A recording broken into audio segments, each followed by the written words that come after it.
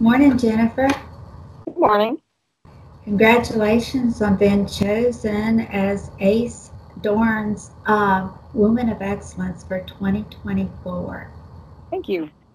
Yes, there was so many nice things that was said about you. I'd like to read a few of them, and then I want to learn a little bit more about you. Okay. It said that Jennifer is new to being in the driver's seat, yet her efficiency and example of regard for safety makes her a great candidate. She is kind, generous, very hardworking, and always willing to go the extra mile to get the job done. That's So, very sweet. well, I'm sure all of that is very true. So it says that you're new to being in the driver's seat. What did you do prior to coming to Ace Dorn? Well, I've done a couple things. I have a respiratory degree. I worked in healthcare for about 12 years and I burned out. And when I burned out, I went to work at the steel mill. Total change. And I was at the steel mill in Osceola for about 3.5 years. And I got to know a bunch of truck drivers and got to know Anthony Allison through my job there. And then just my husband decided he wanted to drive a truck, and we were like, well, let's just do it together. So we went to school and both of us got our CDL, and now we drive two separate trucks. Well, that's wonderful. So how long have you been doing this job? About 2 years. 2 years. And you pull out of Anthony's terminal? Yes. Yes. Okay, good. Um, so So one of the things in what you're doing that's a little difficult for women is all of the learning flatbed and tarps, Yeah. chains, and so It was definitely different. yes. So how did you handle that? I mean, how did you one learn to do flatbed and then manage to handle all the heavy work that comes with flatbed? Well, one of the things that I did when I worked in the steel mill was I actually loaded cool trucks. So like I was out in the cool yard while the trucks were getting loaded. So I got to know all the drivers. So I already, before I even started, I already kind of knew how to like chain a cool and bind it and all the things that had to be done because I'd watched other drivers do it and stood there and talked to them while they were doing it. And I also learned a lot of tricks through those drivers because they would teach me things. We'd just be sitting there talking and they would just teach me things. They didn't even know they were teaching me things. So when I first started, it's funny because I still say it's probably hilarious to watch me bind a cool because I use my body weight. So whenever I go to bring my breaker bar down, I use all my weight on it to pull it down because I don't have upper body strength like a man has. And my tarp, I just learned tricks on how to fold it and roll it and push it up over the cool, and it's not a big deal at all. I can actually, they laugh at me at Big River Steel because that's where we load out of most of the time. And they'll be over the road truck drivers that'll pull up beside me and get loaded at the same time, and I'll be chain tarped and out, and they're still sitting there, still trying to put their chains on, and they're all just standing there like, "How in the world did you just do that?" But you just do it enough, you get your own little routines and habits, and it just works. Well, I was going to ask you about being a woman in the driver's seat. What were some of the biggest challenges that you've had to face? Probably that part for one, the having to learn how to deal with all of the actual manual labor part of flatbedding, but then also I think the judgment, like men can be so rude. It's like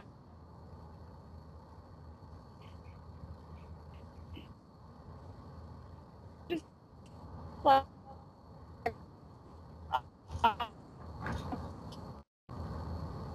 All right, uh, I Jennifer, we have lost we we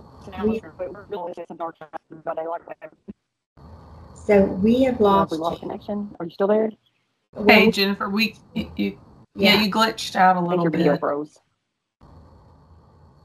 Um, are is there a place you can get a little bit better connection? I don't know if it's me or her.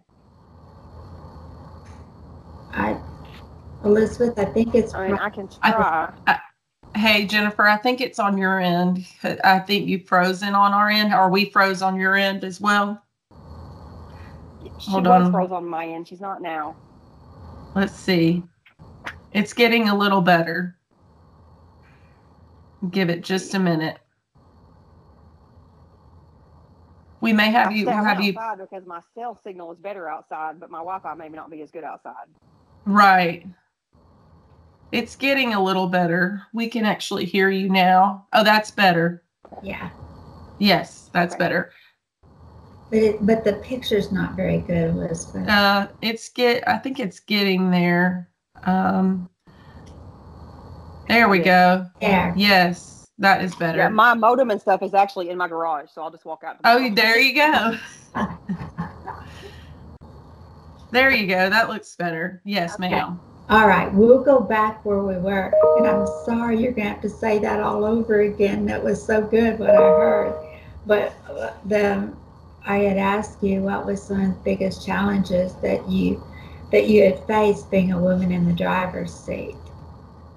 Okay, basically, like I said originally, it was the binding and chaining. The manual labor part was kind of a challenge in the beginning, and then the just dealing with the men and their attitudes sometimes towards women drivers. Like they either don't like it or they say rude things, and you're just kind of like, okay, I'm just doing my job.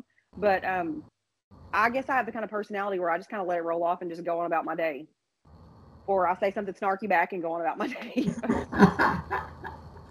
Well, I think that women are certainly gaining more respect out there now than maybe what they used to, being on the road. And I know that is something that women have to face.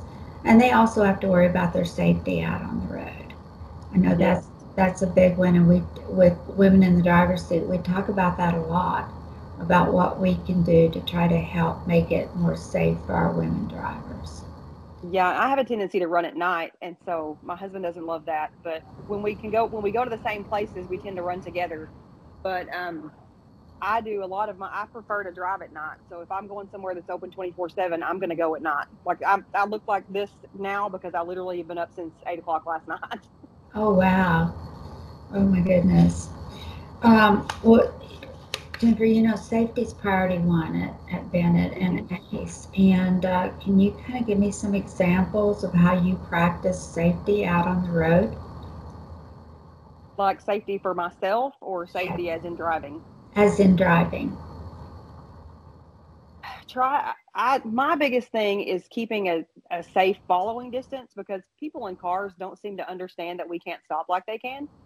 And so, when you're going through cities and there's a lot of traffic, it's really difficult to do that sometimes. But I just try to keep as much distance, or when I'm going through town where there's heavy traffic, I just slow down and just let everybody just go around me and just try to stay as far back as I can, to where that way I know I can at least be in a safe situation.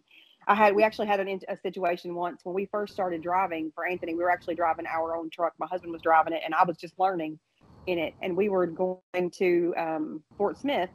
And I could see up in the distance, there was two cars like going back and forth like a road rage situation, but I couldn't really tell what was happening. So I just automatically kind of slowed down and moved over to the left lane. Well, as I get closer to them, the one car pulls over in front of the truck and slams on its brakes and makes them stop. And the person in the front gets out of the car and goes to approach the person in the truck. Well, as I get right beside him, the guy in the truck veers out into my lane. But because I had slowed down enough and I just kind of eased over to the shoulder, I barely missed hitting him. I sent Anthony the dash cam video and he said, I don't even know how you didn't hit him. I said, I don't know either, except that I just had slowed down and gotten out of their way to try to avoid the whole situation. But that's the only thing that's, as far as safety, that's my main thing, is paying attention to what's going on in front of me and trying to be aware of all of the scenarios that could be happening, and I just pay really close attention. And that's what you have to do. There's so many distracted drivers now that you have to really pay attention to everything going on around you. And I know the dash cams, anytime we have an accident, we all look at the dash cams, and so much of the time, our drivers, there's just nothing they can do. Yep. Cars pull out. They're either in the lane beside them, they pull in front of them. And so I appreciate you practicing good safety like that. We are hopeful that we're going to get more women that are going to come into the industry and the drivers. What would be your recommendation, or What would you say to a woman that might want to come and do the job that you're doing, or a job like what you're doing? Well, I was raised with the mentality. I was raised by a single mother, and so I was raised with the mentality that I could do anything a man could do. I didn't need a man for anything, and if a man could do it, so could I. So I would just tell any woman that was interested in doing it, if you believe in yourself, you can do it. It doesn't matter what the obstacles are, you can overcome them. That's very good advice. I like that a lot. So, tell me a little bit about your family. I see that you have children. It says you're a mother of six. Is that Yes, yeah, my husband and I have been married for 10 years and we have three children apiece. So we have six, but we're like the Brady Bunch. We have six between the two of us. And we have four grandkids. So we have our oldest is junior. He is almost 30. He'll be 30 this year. And then we have a daughter, Allie, who is 28. And then Jacob is 25 and Levi is 21. And then the two that we still have at home, Cheyenne is 16 and Ashton is 13. Yeah. And then our grandkids are two boys and two girls. So how do you? That's always a question that I think us women have to face is how do you balance work and life, and how do you, being on the road, how do you balance that? Well, thankfully, I'm able to run regional, so I'm home every night, and that means a lot to me. I appreciate being able to do that because if not, I don't. Because I have no desire to be gone all week long away from my kids. My kids all play sports, and I get to see my grandkids usually a couple times a week, and so I wouldn't trade that for anything. So I just, again, like I said, I run at night a lot of times, and so I'll come home, sleep for 4 or 5 hours, try to get as rested as I can, and then I will get up and do whatever I can do with the kids, make dinner, spend time with them, and then we go on about our back to work. But it does get kind of tough during sports seasons. Yeah, I know there's always a lot, There is. especially if kids play baseball and have a lot of activities. Well, I was going to ask you what you enjoy doing when you're not on the road. So it sounds like it's spending time with your kids and your grandkids.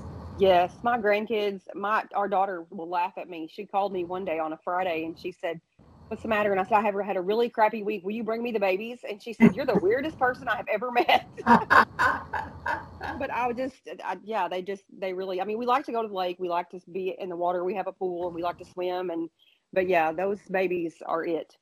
Yeah. Well, I tell you what, it's wonderful being a grandmother, isn't it? It is. Yeah, I think that is a wonderful thing. It's like getting to watch your kids grow up all over again. Yes, and not having the full responsibility. Yeah. But so let me tell you, I'm a great grandmother, and Aw, it gets even better I bet it because does. you have the mom who has the total responsibility, the grandmother who has the next responsibility, and I just get to love on them. I don't have responsibility. Yep. So I'll tell you, I didn't have anybody when I was raising. When my kids were all little, I had zero help, and so I have always said that whenever my kids had kids, I was going to be like as active as possible. So yeah, my husband makes fun of me because they'll call me and be like, "Will you watch the kids?" And even if we have plans or I don't want to or I'm tired, I'll be like, "Oh yeah, I will. It's fine. Just bring them over here." yeah, well, that's wonderful. You sound like you are a wonderful grandmother, and we know you're a wonderful driver and a wonderful um, person to be working with Ace Hauling and Picking. And so Jennifer, just in acceptance of the of this award for your Woman of Excellence for 2024 for Ace DORAN Hauling and Rigging, what would you like to say in acceptance of this award? Put me on the spot. Well, it really means a lot to me. I honestly, whenever I first heard about it, I think I was kind of shocked. And so it really, really means a lot, especially me being a new driver. I didn't expect anything like this to happen. So I thank Anthony for nominating me and all the people who have supported me and shown me the ways that work and the ways that don't. And I appreciate it all. And it really means the world to me. Well, we appreciate you and appreciate you being out there on the road, being safe, and just representing Ace Hauling and Rigging for all of us women. Thank you. Okay, hon. Thank you. Enjoy your day. Go get some rest. I'm going to. Okay. Bye-bye.